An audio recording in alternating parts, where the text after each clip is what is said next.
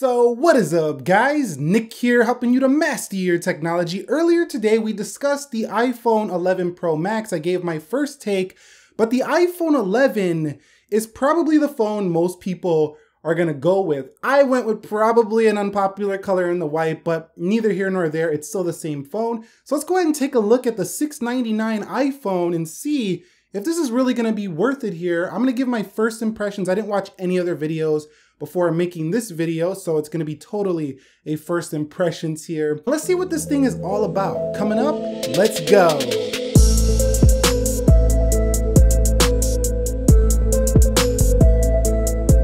So here is the Apple iPhone 11. Now, this is the replacement for the iPhone XR, but the neat thing is that the iPhone XR was not discontinued. So you can still get yourself an iPhone XR for $599 or $100 less than this phone. However, it might be worth it to you to pay an extra $100 to get that wide angle camera that does come to this phone. Now, first thing that I want to talk about with the iPhone 11 is the price, because that is going to be the key thing about this phone, and it's going to probably be the phone for most people as they see that massive gap in price between this phone and the 11 Pro Max. I mean, we're talking about, you know, what is it, $699 to like $1099 here for the 11 Pro Max. So you're talking like $400 difference. So that's huge for some people. And I think this is going to be the phone most consumers gravitate towards, at least people who don't need those extra cameras. So I expect this to be probably the best seller once again. Now, first thing I noticed about the body is that it's basically exactly the same as the iPhone XR. This is an aluminum edge though here, so not quite as premium as the stainless steel you're gonna see for the 11 Pro Max. Now, also I noticed a little detail around the camera. They have like these metal like inserts that cover the camera on the edges, and they're not as shiny as what we see on the 11 Pro series. So those are not quite as, you know, glossy or, you know, flashy looking, I would say, as you see on the Pro. Now, the Apple logo does come down just a bit, and there's no iPhone logo at the bottom, no headphone jack. And one thing that is a little bit disappointing about this is not an unboxing, but in this box, I opened it up and I seen that I don't have a fast charger once again. So iPhone 11 giving you that old school slow charger for the iPhone. Now, at this price point, I still think they should include a fast charger even in this box, but it is a separator between this and the 11 Pro. And on the front, you can see that 6.1-inch liquid retina display here. This still has the same LCD panel as the XR, same resolution, same PPI. I think it's even the same brightness, so it's basically the same thing.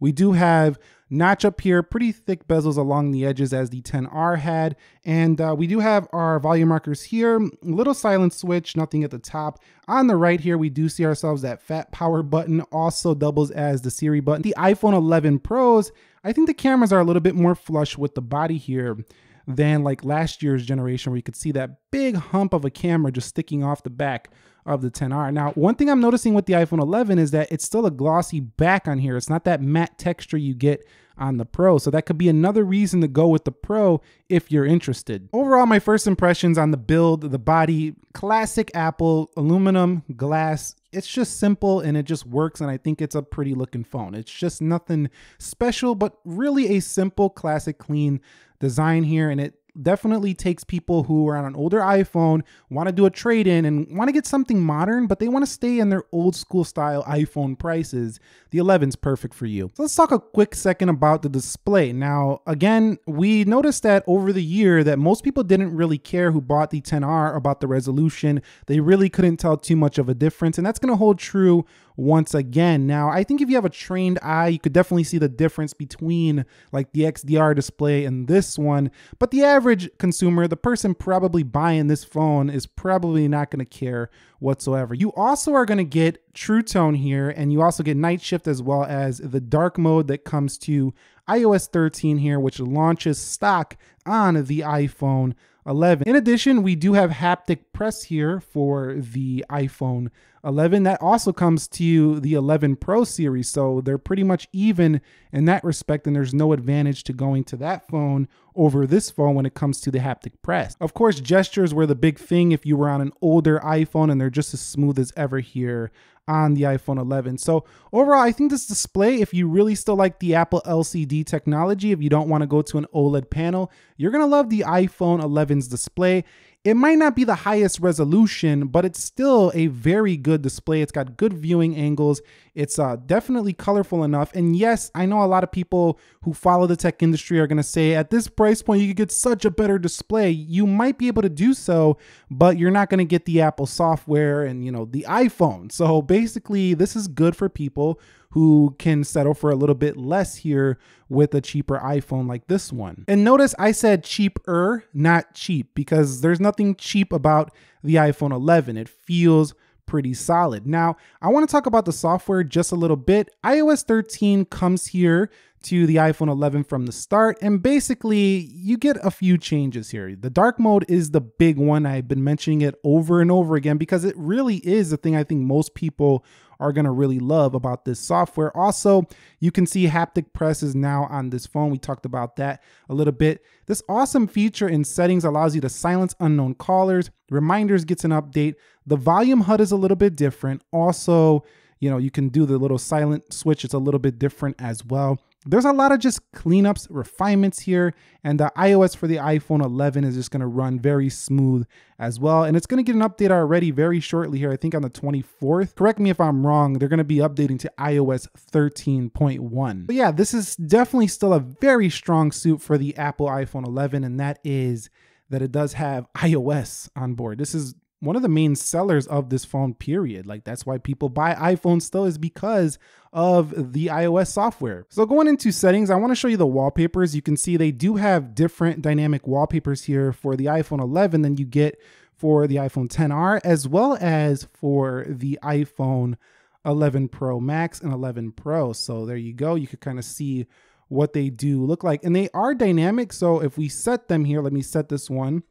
And then I turn on the dark mode. Let's go home and let me turn on the dark mode really quickly here. You're going to see that it does change. So all of them are dynamic, which is pretty awesome. So nice little inclusion of new wallpapers here for the iPhone 11. Okay, so storage out of the box is 64 gigabytes. Now, I wish it was a little bit more for the iPhone, but one thing they did improve was the RAM. It goes from 3 gigabytes of RAM on the XR to 4 gigabytes of RAM here for the 11. So pretty good little update there if you care about RAM. It doesn't really change the experience too much because iOS is so optimized and it's pretty smooth. And I mean, it's been smooth for years. I mean, really, this never really changes the experience too much, but it's nice to know that you have a little bit more RAM. Okay, so let's talk about the cameras. The major deal here is the inclusion of the wide angle. Now, first of all, I gotta say, I do like the way this setup looks. It looks pretty clean on the back. If I hit the camera, let me go ahead and open up the XR, put the XR here for a photo test.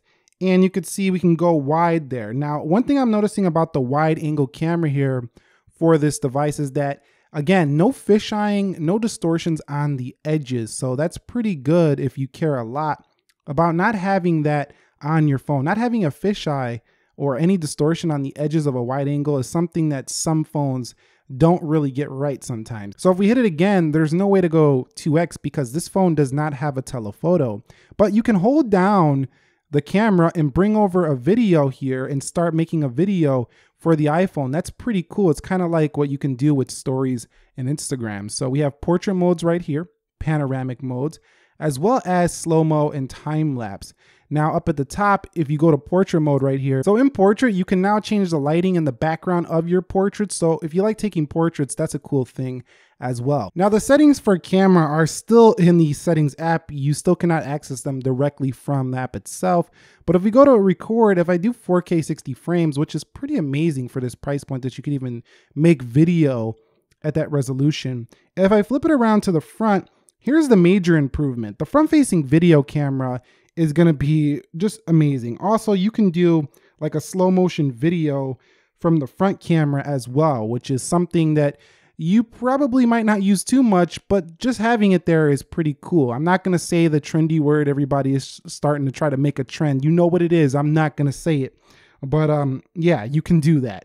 Also, you have the photo right here and portrait, of course, on the front. And yeah, I just did something really crazy with the camera right there. But overall, this camera, I think, is just about as good as the 11 Pro. You just don't have the telephoto. So if you don't zoom in a lot, you got basically the same camera. But stay tuned for some camera videos on this phone. I will do a couple camera videos on this one to show you some samples and some real world stuff about this camera to see how it does do a little bit more in detail. We were just kind of doing a general overview and first impressions here. Now, when it comes to the speakers, body of this phone, first of all, along the sides and the edges, it feels very similar to the iPhone because it's heavier. So that's the first thing I'm noticing so far. You could see dual speakers.